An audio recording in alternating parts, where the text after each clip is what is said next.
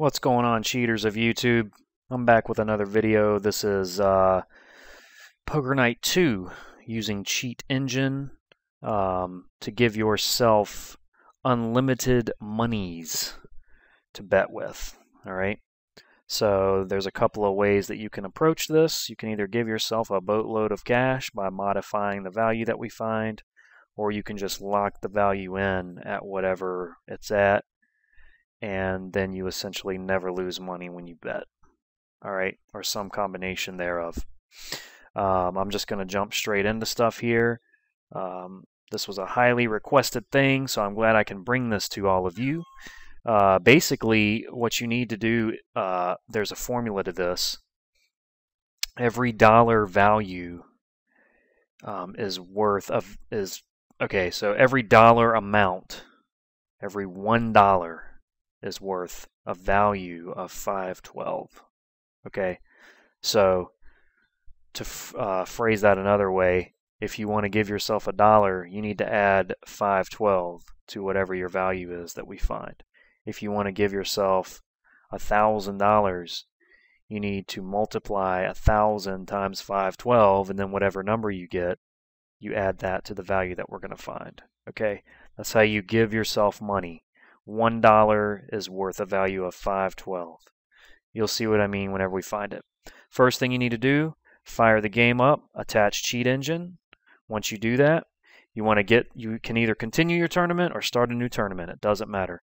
What you want to do is get to the point where it's your turn to raise or bet or whatever. Okay, so once you get here, first thing you want to do, go to Cheat Engine, search for unknown initial value, first scan.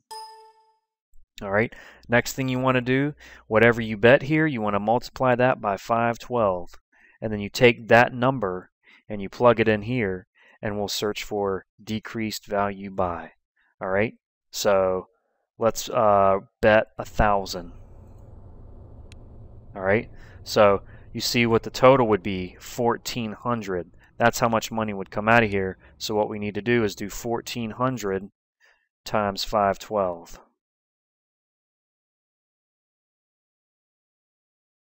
All right, see this number here?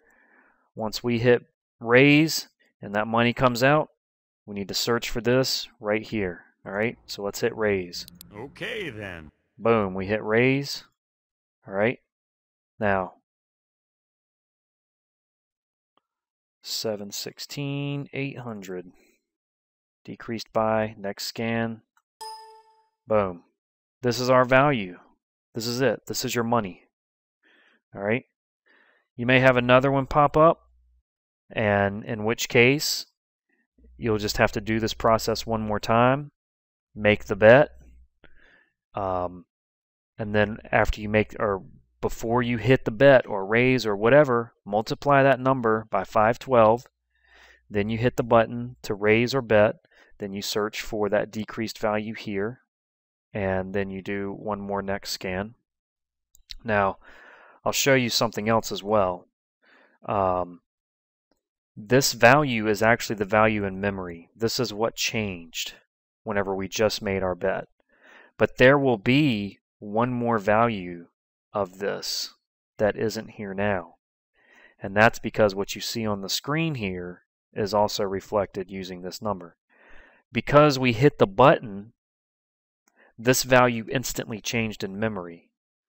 But because we went straight over to Cheat Engine, the screen didn't have a chance to update that value. Okay, so I'm going to click on the screen. Once this drops down, I'm going to search for this value. All right, we'll search for that. So, I'm in. all right, so let's just do a new scan. Paste, looking for that value. Okay, there's a bunch of them here. All right, the reason for that I'm in. is, see right here, Brock 18,200, Ash 18,200. A couple of these are them. You can even find your opponent's money and change that as well. Okay, so because we put ours here, we know that this one's ours.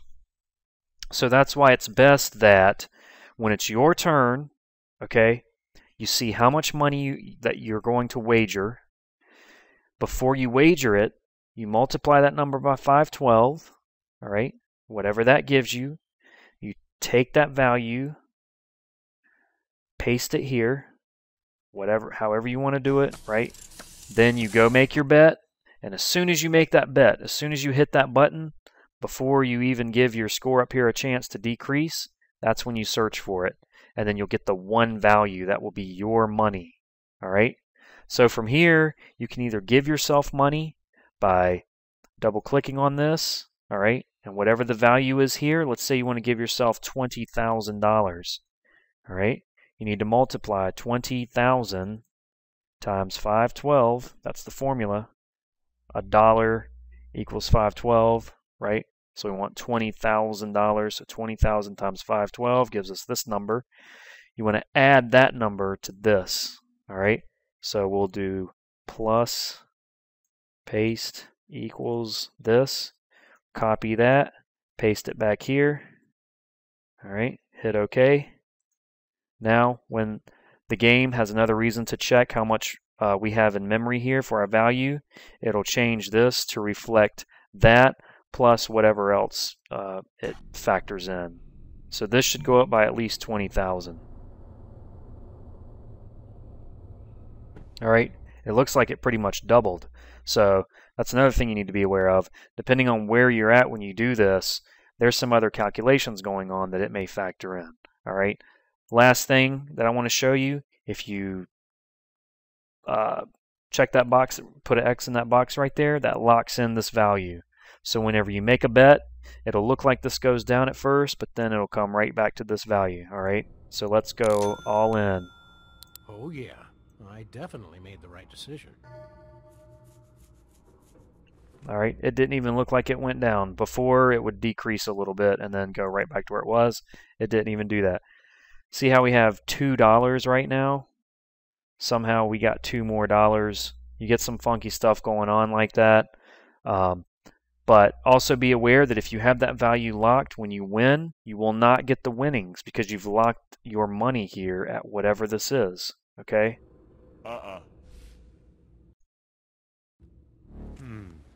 Wendy and I could repair the Oldsmobile with that money. So let's see what happens here. Nuh-uh. The player takes the pot. All right, see how my money just stayed there? I didn't win any of that. So that doesn't matter because you can just go give yourself money. All right.